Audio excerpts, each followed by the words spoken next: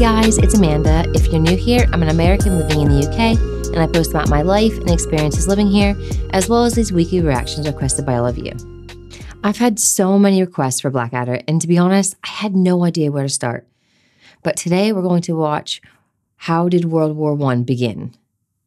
Now, isn't there like 4 different series? Which one is the best? Let me know in the comments. Bugger all to do except sit and wait.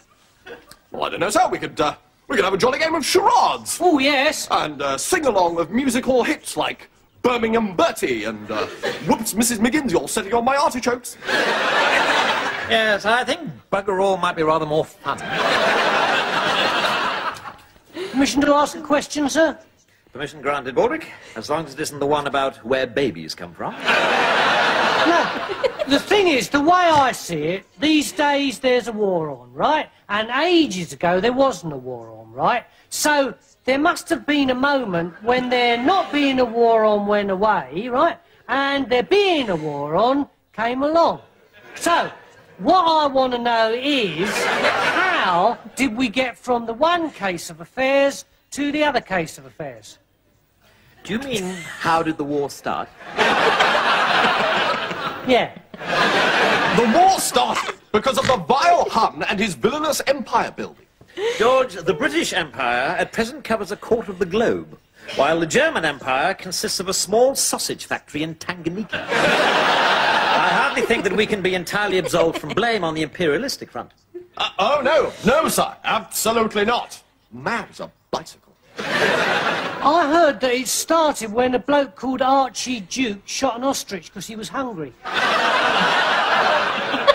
I think you mean it started when the Archduke of Austro-Hungary got shot. No, there was definitely an ostrich involved. Well, possibly. But the real reason for the whole thing was that it was just too much effort not to have a war. By gum, this is interesting. I always loved history. The Battle of Hastings, Henry VIII and his 6 knives, all that. You see, Baldrick, in order to prevent war in Europe, 2 superblocks developed. Us, the French and the Russians on one side, and the Germans and Austro-Hungary on the other.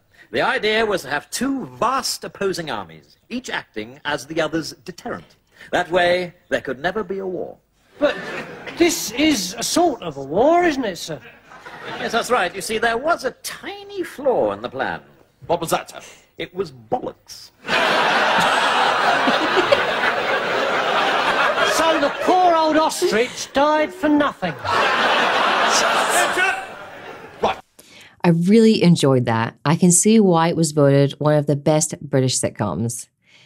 It was also really cool to see the young Hugh Laurie doing something other than playing the miserable Dr. House, who I love, by the way. Remember to let me know your favorite episode or season and put it in the comments. And remember to keep the recommendations coming, and I'll keep watching. And as always, if you haven't already, please subscribe to my channel, smash that like button if that's what you're into, and I'll see you in the next video.